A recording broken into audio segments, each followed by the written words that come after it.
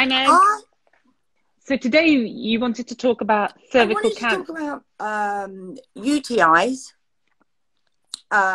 smears Yeah. would be a good one. Yeah, just I think, we talk about the menopause a lot, but I think we should talk about, do women know they should go every 3 years? And if you haven't, maybe go and look in your diary, go check and see if you had your every 3 years your smear, because it happened because I was thinking, when did the last time I go? So No, it's a really good topic. It was one that, I've been thinking of as well, because June was cervical cancer month. And with yeah. COVID, one of the things as GPs we found is, people, we haven't been doing smears like we normally Mm-mm. would do. And also, people, because they're worried about maybe going to see their GP, or maybe worried about overburdening their GP, haven't been going to see them. And so, one of the things we're worried about coming out now of lockdown slowly is that will there be a surge in cancers? Will there suddenly be more people being diagnosed? Will there be later diagnoses? Yeah. And I think, one of the things that happened following Jade Goody, unfortunately, she died of Yeah. cervical cancer. There was a huge uptake in people going and remembering getting their cervical smears done. But then it went back. There was a peak, and then afterwards, it all went downhill again. So, Yeah. we do need to To get it make out this there. aware. Yeah. And I'm going to say, ladies, if you haven't, go to your surgery. There is an email, and go and email your doctor saying, I think it's time for my smear. Could you just check in my file? And if it is, please, can I come in? They don't mind doing that, but at least then they will send you an email back saying, no, it's not for 6 months, so don't worry about it. Or, oh my God, it was 6 months ago, you need to come back in. So just send the email. There's one for prescription, there's one for appointments. And I think Because one of the just do things that. is, even though you are technically meant to have a reminder, so just to give a quick reminder, every woman over the age of 25 is invited for a smear test. So, Yeah, so 20 up until, and it's every 3 years up until you are 49 years old, and then it becomes every 5 years until you're 64, and right. then you're not part of the screening program, so you don't automatically get recalled to Don't no, you? no, I know. And it's a bone of contention. I even think, one of the things that slightly is a bugbear for me is, why at 49 do we go up to 5 years? When, nowadays, so many of us are in new relationships, so many of us are, starting afresh, sort of second wind. Yeah, I would do mine every 3 years, definitely. I would not. But if you are over 64, you can self-refer yourself. So you can request a smear test if you feel that you should be ongoing. I mean, there are reasons behind it. I mean, it's a screening program, and the highest risks, the highest times that women get cervical cancer are 25 to 30, 30 to 40-year-old age group is when you get the peak of cervical cancers. Yeah, but there So, has been a lot after the age of 60, a hell of oh a gosh, lot. yeah.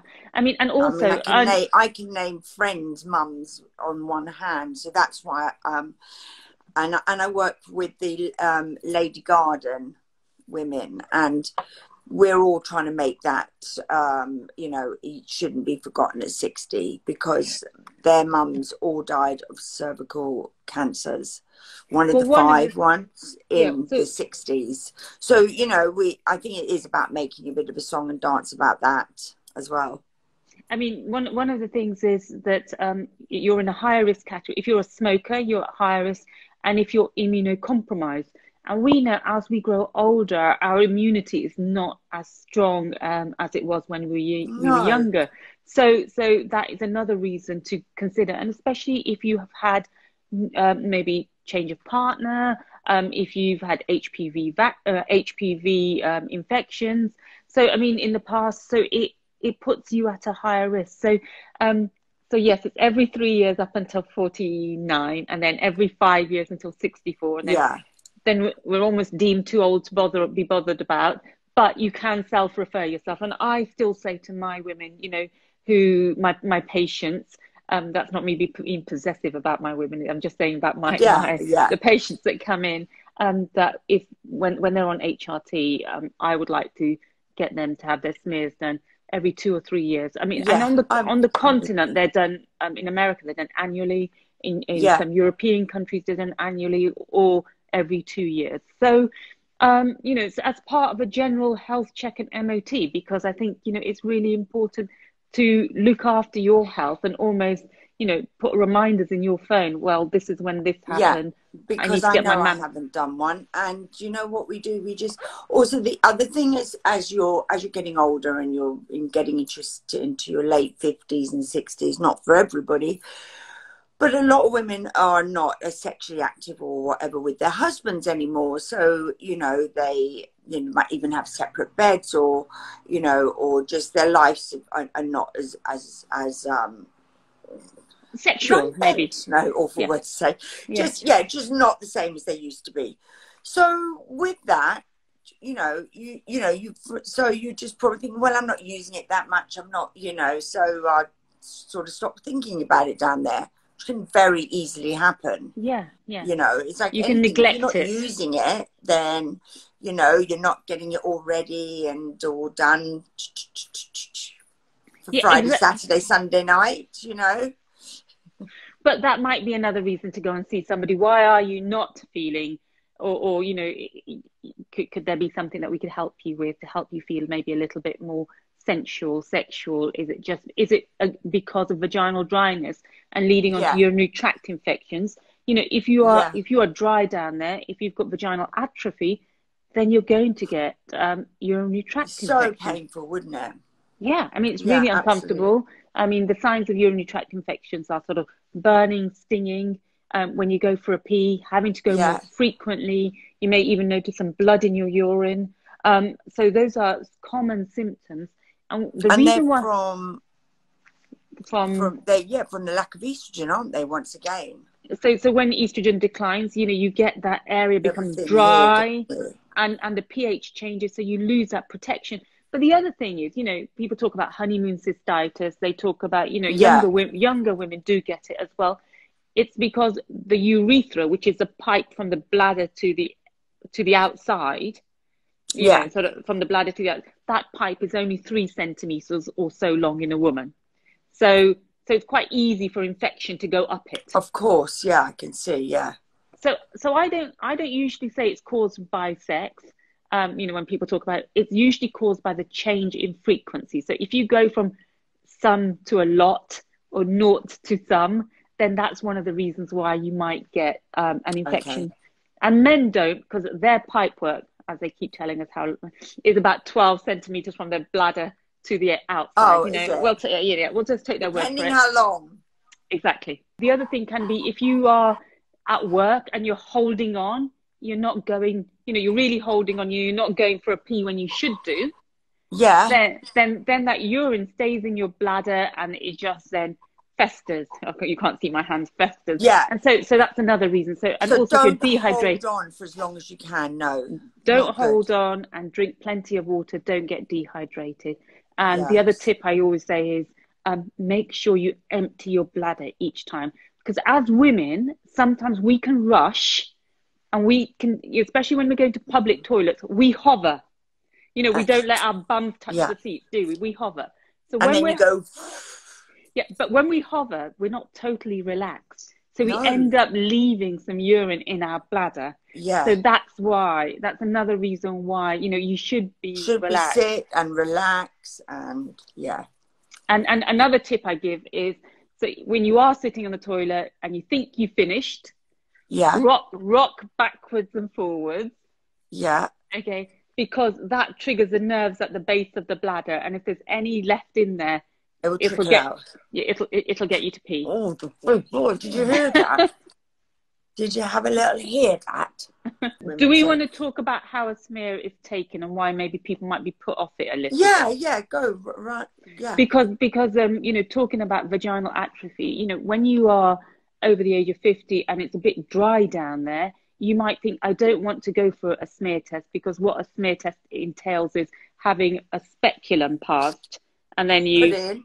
and you open it up. And then And yeah, and if it's dry there, then obviously that's going to be really be painful, isn't it? So that's the time to use some vaginal lubricant beforehand. Yes. Yeah, yes. Meg. Okay, and some moisturizer. Lotion.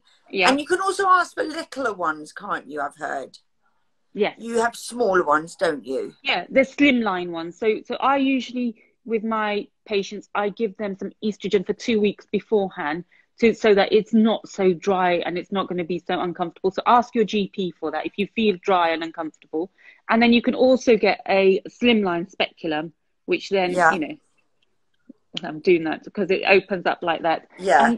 And look, I'm not going to deny it's not the nicest of things, in the sense of, you know, you're having to undress, you're on a couch, you're having something inserted, but it's such an important screening tool that it catches the cells. And what cervical cancer is that there's a change in the cells, that the way that they are multiplying. So when you do your smear test, it's not looking for cancer, it's looking for change. So don't worry that you're going to go in and get some really bad news. We're trying to get it before we get to that point. So much can be done. So that's my kind of message is, you know, apply some moisturizer down there, vaginal moisturizer, lube. If you are particularly dry, ask your GP for some estrogen, because local estrogen cream, or and then oh look, somebody said I always insert my own speculum. I find that more comfortable. Yes, I mean, some people do. You know, sometimes your nurse might give you the speculum and say, do you want to insert it? Which, you know, you can relax a little bit more and then insert it. Yeah, so that's a really good thing. Yeah. Yeah, that's a good idea. Yeah, I would say definitely do. You know, go and have a look back at your diary, see when your last one was, and then send an email to your GP, or go to see Dr. Harper to do a smear, or you know, she can do them for you. Just in Harley Street, so you can do that, or go to your GP. But there'll probably be a very big backlog. But get your name down so you are down. I mean, it's one of the things. And the other things is, you know, there's a vaccine, an HPV. So 99% of cervical cancers are caused by HPV, which is human papilloma virus. Yeah. Okay? And it's a very common virus. You know, it's a very common virus. It's, you know, it's the same virus which causes sort of genital warts, but it's very, very common. And a lot of us will have it. And a lot of us will, 80% of us will just get over it without even realizing that we've had it. But obviously, you know, as we grow older, our immune system's not there.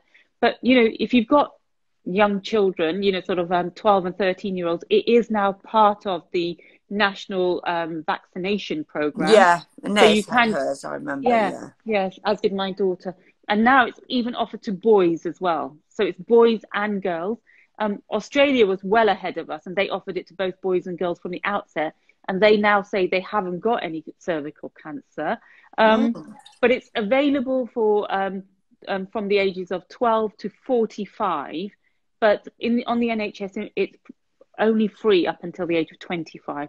But then you can have it, you know, from a private doctor. And I often do recommend it to my patients who... So you have to pay for it over the age of 25, yes?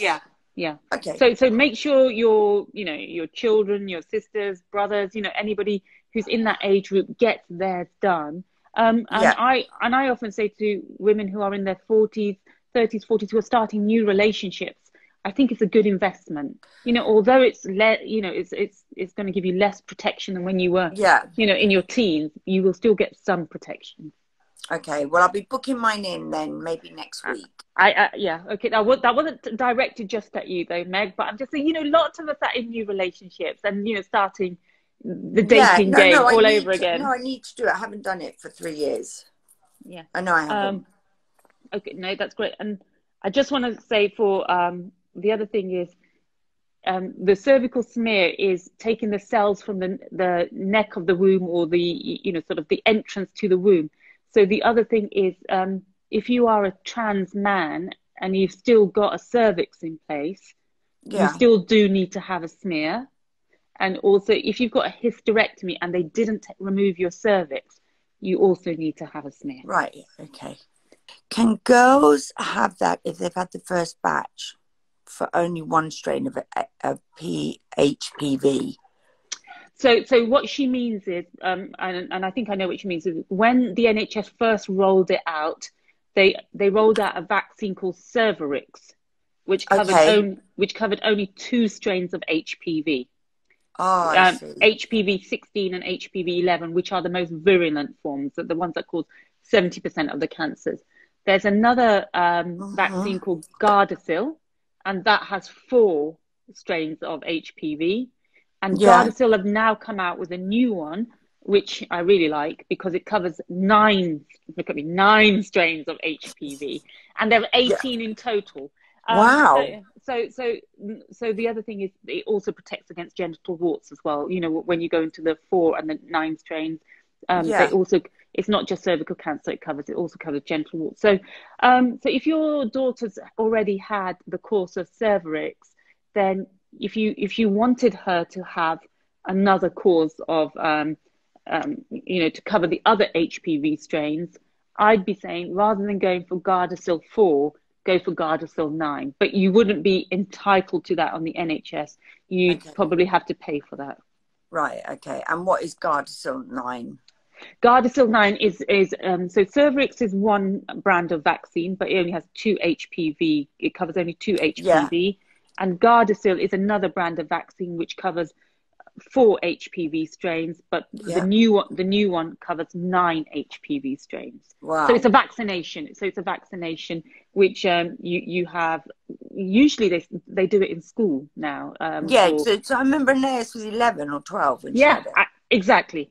And she had 2 injections, Yeah. but that would have been because our daughter's the same age, so it's quite long ago. But at 20, can they have the rest of those? Yeah. Can you give that? Yes, yeah. Bring her in. Okay, We can right. sort I'm going it to out. send Naeus down to get that finished You just off. have to tell me beforehand so I can order it in because it has to be kept in the fridge. Yeah. I will. Okay. I'll ask her when she's next around. Okay. To do that, and we can come in and I can have a smear, she can have injection, and she can have a smear as well. Okay. Definitely. So that's why it's important. So I just want to say, because sometimes the symptoms of cervical cancer, people aren't really sure what might or when do you go and see your GP. So if you get any bleeding during sex, any bleeding after sex, any bleeding in the middle of your cycle, or any bleeding after your menopause, then these are all things to be concerned about or go and get checked out about. I mean, they can be, in younger women, a bit of bleeding and spotting can be due to what's called cervical erosions, which is just because they're on the pill, maybe, just because they're young. Yeah. So it's just because the cervix is looking very healthy. Yes, Victoria, is something that I offer. But so you know, don't always get alarmed by that. And the other thing is sometimes women get this kind of pain, you know, it's just between their sort of bones at the back, you know, in the lower back. And that's another thing, you know, that can be another symptom if you've got this pain and if your vaginal discharge isn't normal. So if any of those things happen, normally I would always do a sexual health screen. So you look for, just in case there might be an infection causing it, but also to look at when was your last smear, you know, do you need another one? So that's one of the reasons I get that. To go and get checked. Okay. Okay, didn't realize he could have had it done on the NHS. No, they've only just introduced it for boys since last year. So for year 8 boys, whereas before that they didn't offer it to boys. So I think it was a lot of campaigning that sort of said, well, why is it that just women, you know, if boys have it, then boys can't transmit the infection. So it's quite good that they started it for year 8 boys as well. People don't know that HPV virus can also cause head and neck cancer. Yes, it can cause oral cancers as well, but it could also cause cancer of the vagina and anus as well. So there, but you know, because we're talking about cervical cancers, I didn't sort of mention it. It says, can you have a UTI without the pain, just frequent peeing? Yes. So it could be that you're just peeing quite frequently. So, you know, you take a sample in, your GP will dipstick it and they may see some blood in it. And and you know, you just drink plenty, cranberry juice, you know, maybe some pain relief, some citrusy stuff helps to neutralize the urine. Yeah. But if it continues, then you may need antibiotics. Usually it's only a 3-day course of antibiotics that Yeah. you need. Yeah. What is a normal vaginal discharge? Do they Yeah. mean colour? Well, normal vaginal discharge. So pre-menopause, you know, because we have a hormonal cycle, Yeah. your vaginal discharge would vary during your cycle. So at the beginning of it, you know, so just following on from your periods, it's it gets runnier and runnier and waterier, because when ovulation happens, you know, from an evolution point of view, you know, it's meant to be that, you know, the sperm comes in and off, you know, it fertilizes with the egg. So that's why you have runny vaginal discharge, to assist the sperm and the egg meeting. When that Okay. doesn't, and then once ovulation doesn't happen, then your vaginal discharge tends to be a bit thicker, creamier, stickier, like you might see it at the bottom of your on your knickers. Yeah. So you know, vaginal discharge is, so it's normal to have vaginal discharge. Yeah, of It's course. not normal for it to be smelly, like a fishy smell, or you know, not your normal smell. So you know, and it's not normal for it to be blood stained. So normal vaginal discharge, you'll sort of get used to it a little bit. I would. Vaginal discharge is just varies. I mean, you just get used to your own vaginal discharge, but it does vary from thick, runny to thick and sticky. Okay. And the runny is to help the sperm. Yeah, Of so you course. So know, you when don't you've want got, that thicky. yeah, Yeah. and the thick at the end afterwards is really like to act like a plug, to almost, you know, from an evolution point of view, again, to prevent that sperm and the egg. Coming out. Yeah, I mean, that's how Yeah, I all kind of makes think a of it lot in of my head. sense, Yeah, doesn't yeah. it? But it's because your hormones are varying, because your estrogen peaks in the middle, comes Yeah. down, and your progesterone goes up. So that's why it becomes stickier towards the just before your Mm. periods, because your estrogen levels are low.